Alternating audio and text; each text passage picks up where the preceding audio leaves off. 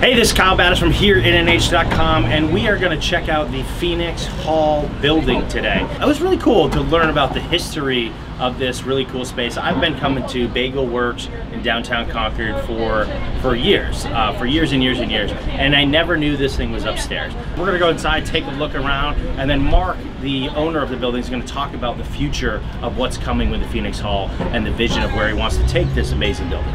Well, it's an historic hall, as you can see. It was originally built in 1855. In 1860, Abraham Lincoln spoke here.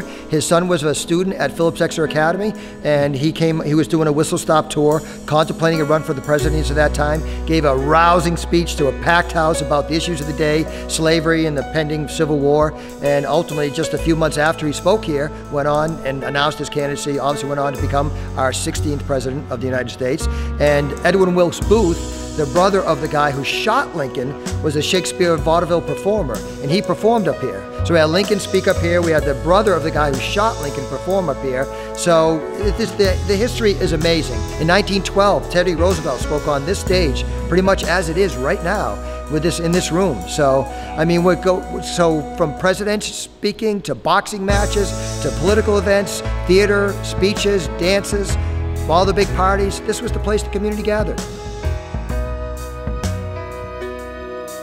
Well, the purpose of the infill building, which is, as I say right now, is in Phoenix Ave here, between Bagel Works and CVS, it really is, it'll serve many functions, but primarily it'll bring the building up to code. Right now, there are code issues and the elevator is substandard, so this whole infill building will be the new entrance to the building. The intent is to have it be a live music hall 4 nights a week. We'll have a full a full kitchen back behind these rooms, and once we build this, we'll be able to take out the existing elevator, the existing stairwell, and that'll open up those 2 spaces, add that space back in the room, restore the curve of the balcony, and then as you come through, I wanted to have a full-length bar along this wall, but I wanted to have a real statement bar, a real showpiece of when you walked in and just like took your breath away. We had a great time checking out the Phenix Hall building and theater upstairs.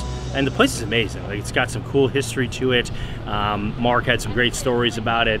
And the vision I think he has for it is really cool. So I'm looking forward to seeing how this whole thing unfolds.